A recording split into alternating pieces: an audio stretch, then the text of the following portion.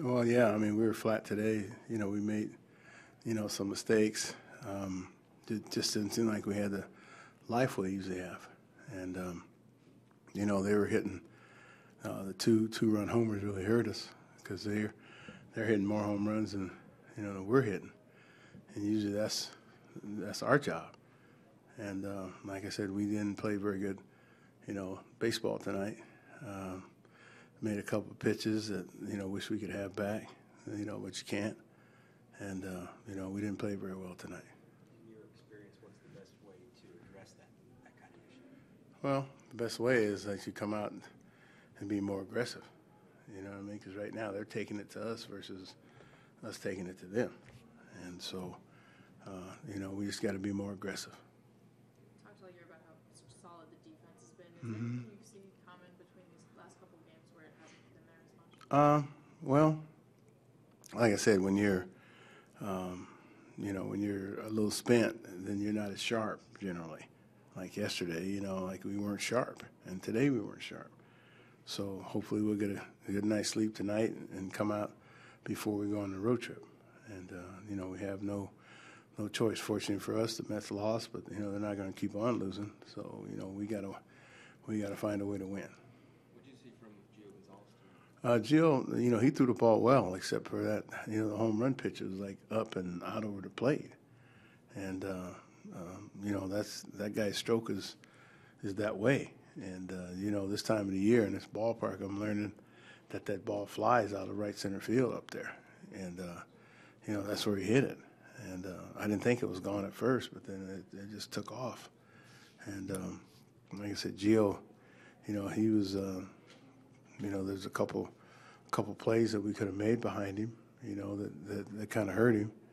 And but that's been the story, most of the year. But he made some pitches to get out of some trouble. He threw some double play balls, that got him out of trouble. But we got to score. I mean, simple fact. We have to score, and we can't rely on our pitching. So we got to come out banging tomorrow. Dusty, Murphy's an all-star, but were you disappointed with his play in the eighth inning when he was thrown out? Yeah, well, Murph knows. I mean, Murph, he stumbled around third.